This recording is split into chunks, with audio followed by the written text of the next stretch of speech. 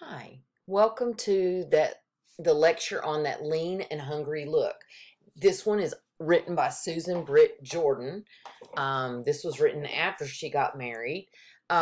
This is by the same author as Neat People versus Sloppy People that we have already covered. This one's a little different. You know, the same sort of concept, right? She's got a very humorous piece. Her two subjects for this are thin people and fat people. And she sets this one up a little differently than she did the previous reading. This one also is more of a contrast essay because she's not really talking about similarities. She's mainly looking at those contrasts between thin people and fat people. But this one is organized in the alternating or point by point format or method. Now, she's got a more lengthy introduction. So let's start off talking about content and purpose, and then we'll look at the structure, that alternating method. So look at the attention getter for this one. Again, we've got a longer intro paragraph.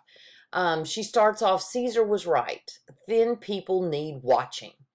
Now, those two sentences alone grab our attention because the Caesar she's referring to is Julius Caesar, the guy who in Roman history was, he had knocked out, he was part of what's called a triumvirate where there were three rulers, and that was to keep everything fair and balanced. But he decided that he was so powerful and awesome that he had the other two killed. So he became the ultimate dictator.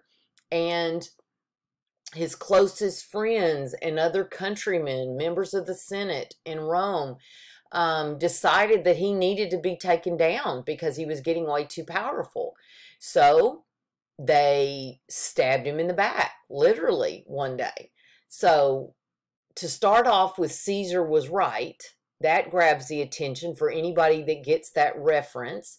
And then the next sentence, that thin people need watching. We as readers are wondering, what? What do you mean thin people need to be watched? So it makes us want to read. So look at the rest of this paragraph. I've been watching them for most of my adult life, and I don't like what I see. When these narrow fellows spring at me, I quiver to my toes. Thin people come in all personalities, most of them menacing. You've got your together thin person, your mechanical thin person, your condescending thin person, your tisk-tisk thin person, your efficiency expert thin person. All of them are dangerous. So there's the thesis statement that all thin people are dangerous. And notice she does that same thing she did to us in the previous reading. If you're a thin person, you are taking offense at this point. You're becoming very defensive. You're like, what do you mean? I'm not dangerous. If you were not the thinnest person that you want to be, then you're kind of going, it's pretty funny, because rarely do we see thin people attacked. What does society, what is the image society portrays of how you should be? Thin. That's why they take those models on the covers of magazines and airbrush them to look even thinner, and have very unrealistic features. It's because it fits the image. All right, so there's the thesis statement.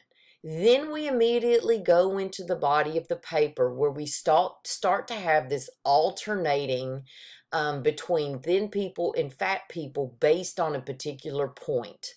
In the first place, thin people aren't fun. So this paragraph is about fun. All right, and they talk about why thin people are not fun, and then she shifts to fat people who never say anything like there aren't enough hours in the day. They think the day is too damn long already. All right. Then she starts talking about thin people and fat people in reference to their energy level. Then you have the issue of fat people being thought of as jolly, right? Versus thin people who are thought of as surly or mean. So you see, and I've circled fat people in, circled them, and thin people I've underlined. Okay, so you can see that alternating, especially in this longer paragraph, they go back and forth a couple times between thin people and fat people. There's a section on reasoning and logic. Thin people believe in logic, fat people see all sides. Fat people are seen as rounded blobs, usually gray, always nebulous, and truly not worth worrying about. But the thin person persists, right? Fat people always grin when they hear statements like that. So you see throughout most of this essay, a point is presented, and then there's that discussion about thin people and fat people based on that point. Another point's presented. There's that alternating between fat people and thin people in relation to that point. So this is truly that alternating or point by point method. Let's take a look at the second page. All right, so again, here in this paragraph or this section of the paper, activities are addressed. What sorts of things do fat people and thin people like to do? And so you see fat person, thin person, fat person. So nice job of alternating back and forth in reference to activities. The concept of happiness is addressed, okay? And then look at how she ends this one. What you want when you're down is soft and jiggly, not muscled and stable. Fat people know this. Fat people have plenty of room. Fat people will take you in. And that's how she ends this. But also there's a bottom note. And here is a line from Shakespeare's Julius Caesar play, in which Caesar says, "Let me have men about me that are fat, sleek-headed men, and such as sleep o' nights. Yond Cassius," who is one of the people that knifes him in the back, "has a lean and hungry look. He thinks too much. Such men are dangerous." So you can see where she got her title, that lean and hungry look, and you can see where she got that thesis statement where she talked about, thin people are dangerous, right?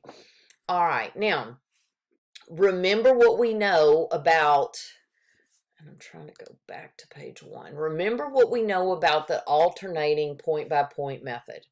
Remember that you establish a point that you're using for the contrast or comparison, in this case it's contrast, between the two subjects, thin people and fat people.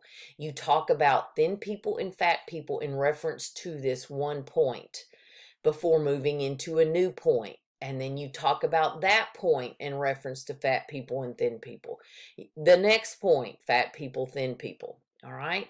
Now, the last thing for us really to talk about is what is her purpose in writing this? Well, it's a lot like the previous reading. It's a lot like neat people and sloppy people. It's about creating this situation in which you're saying the opposite of what people normally say. Normally, thin people are the favored people in society versus fat people.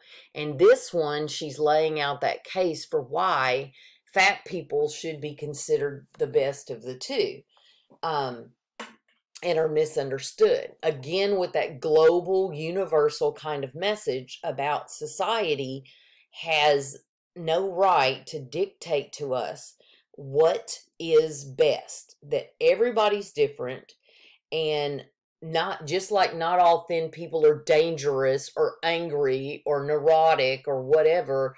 All fat people aren't slobs and lazy and this and that, okay? So again, the universal idea that just be you and that's okay, and that we need to quit gauging ourselves based on what society says is the norm for this time.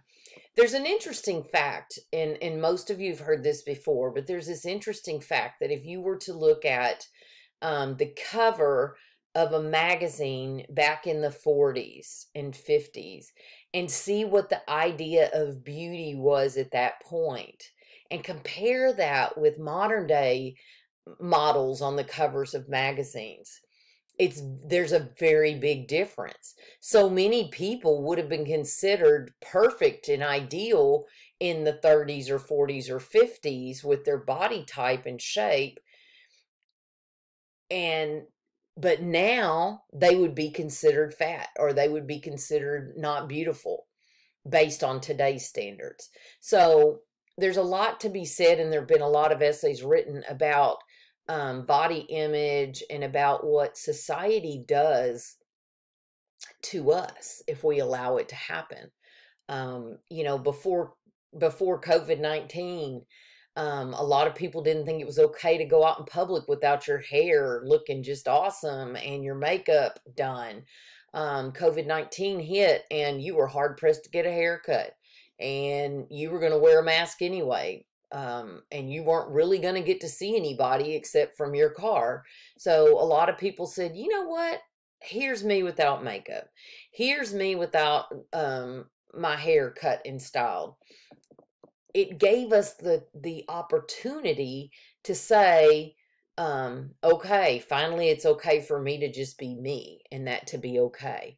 So some interesting things, I think, from Susan Britt Jordan. And note, you know, big important point, this is a contrast essay. She still has that intro and thesis statement. She still has a conclusion, even though it is implied and you have to kind of think about it. It's in that alternating point by point method. But in both of these essays, okay, she could have taken this essay and restructured it and still had points like fun and reasoning and logic, and still had the same two subjects, thin people and fat people. She just would have organized it differently. The points are always the same. The subjects are the same.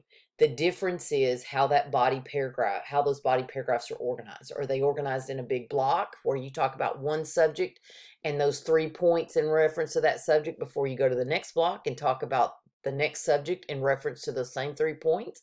Or do you set it up in alternating point by point method where you talk about 1 point at a time and you talk about each of those subjects alternating back and forth if necessary, but you completely talk about that 1 point in reference to both subjects before moving on to the next one and doing the same thing.